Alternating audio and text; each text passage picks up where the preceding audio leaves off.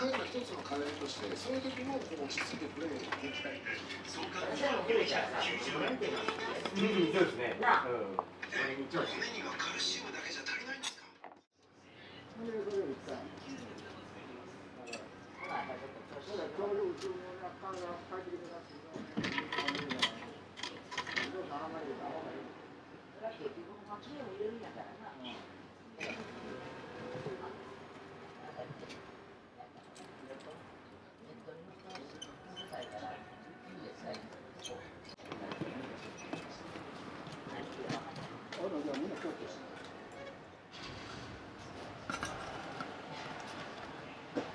ありがとう。はい、ご苦労さん。3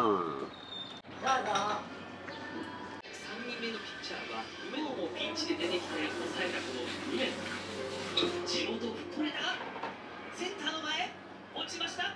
一塁ランナーは三塁到達。ちょっと待ってください。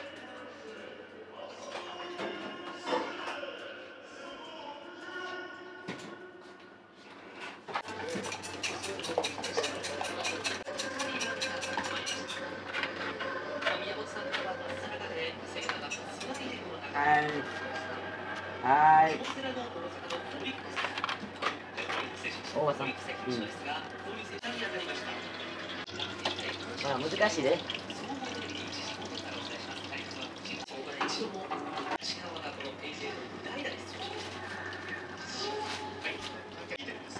力が打席に入った時、ひときわ大きな声で一球ずつ最高に声をかけてました。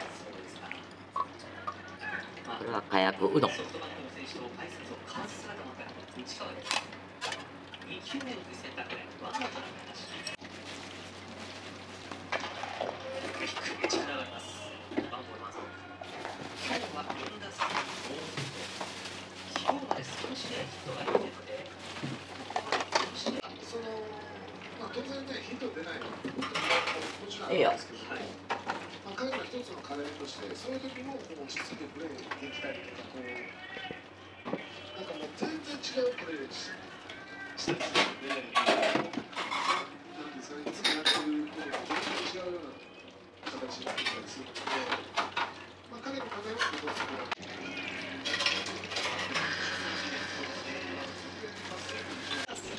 そしてセカンドのリラリがファーストに入っています。そして中村のベンチに並んでいます。今、途中から試合に進めている山崎です。打ち上げました。初球打ち。下の代打になります。レフトの山口、スリーアウト。レフトに短く絞りが三者凡退に抑えました。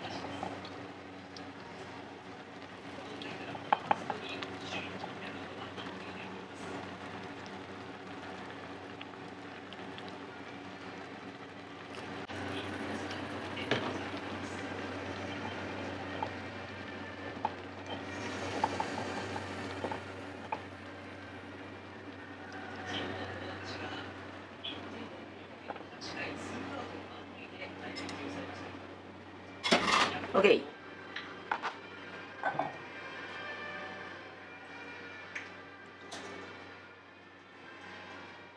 メットライフドームの試合が終わりました。西武が7対3で勝っています。勝ち攻撃です。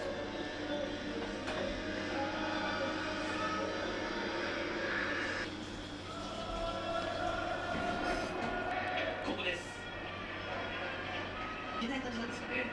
そうですね、もう気になって、まあ、やるということは返しに見えるでしょうね。今7時でね。はい、わかりました。どういう人からね、いくら違って。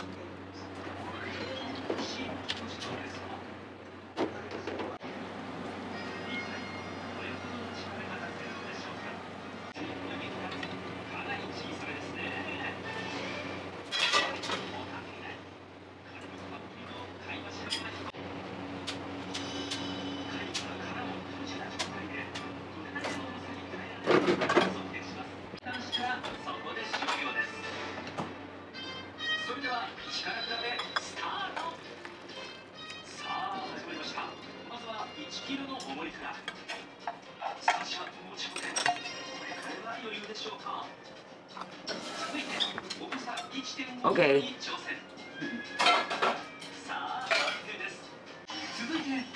いいよ。5.3 キロを記録してリタイア。ということで優勝は 5.5 キロを記録したムール。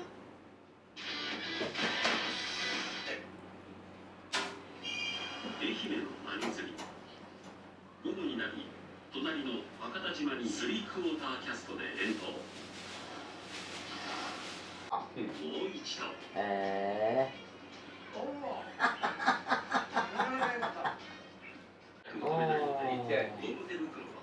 お会計のもとや。だからどこがな短期の人が合うっていうのが私ら分からんわ。短期な人間。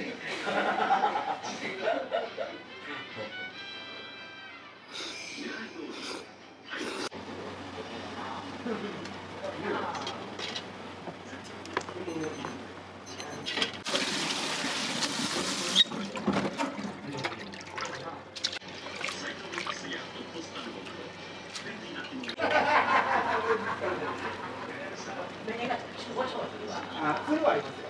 少々はします。はい。それだけで大丈夫。そうですね。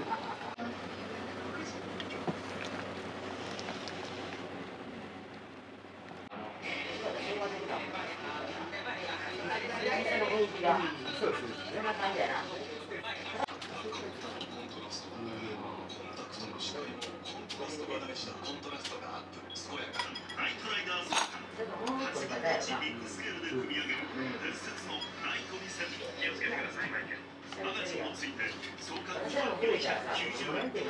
ですね。なあ。骨にはカルシウムだけじゃ足りないんですか？骨のためのタンパク質。一人でやってんの。一人やってんのって。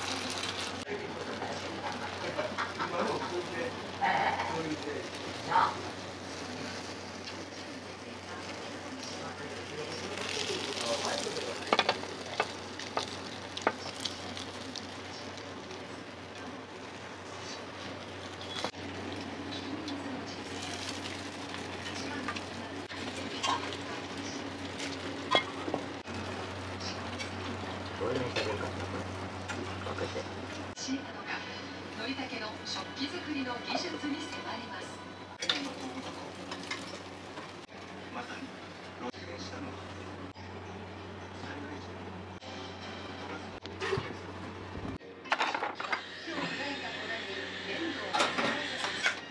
1200度以上の高温で均一に焼くために置一を工夫。役職、トレンドの変化などを本当に一般の人に受け入れてもらえるような世界中に人に見える湯気を立たして食器から猫が発生した人がたくさんあるんですね。切ったり、思い切ったりできましたね。